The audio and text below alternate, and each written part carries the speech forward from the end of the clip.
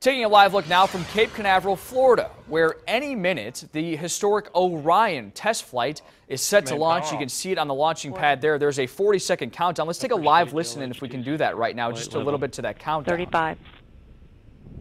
You heard the 35 there. The Orion program is NASA's bid to get back into manned spaceflight. Go Delta. More than 3 years after the final shuttle mission. 25. This is a great look here from the top of the rocket here.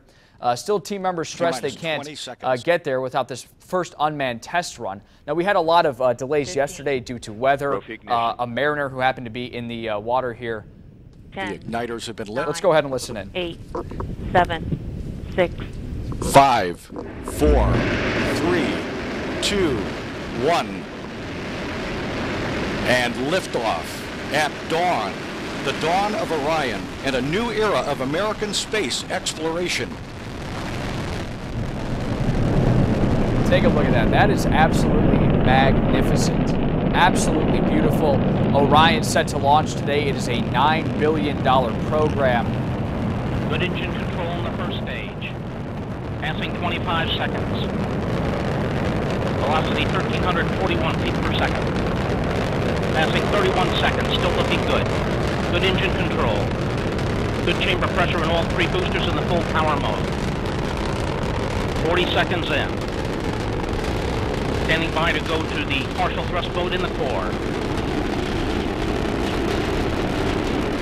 Oh, look at that. It's amazing. When you see something as beautiful as this, you don't have to describe very much. It's rare that we get to see this these days with how much NASA doesn't do currently right now. But this could pave the way for manned space flights. Orion is supposed to do some deep space travel and possibly one day could lead to a trip to Mars. So this is a very significant, important, and very expensive flight for NASA.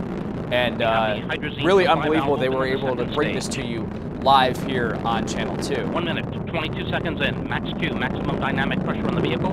Passing 124, Mach 1. Orion and Delta 4. Very cool there. You could hear NASA control giving us the play-by-play there, so to speak. Joined now by meteorologist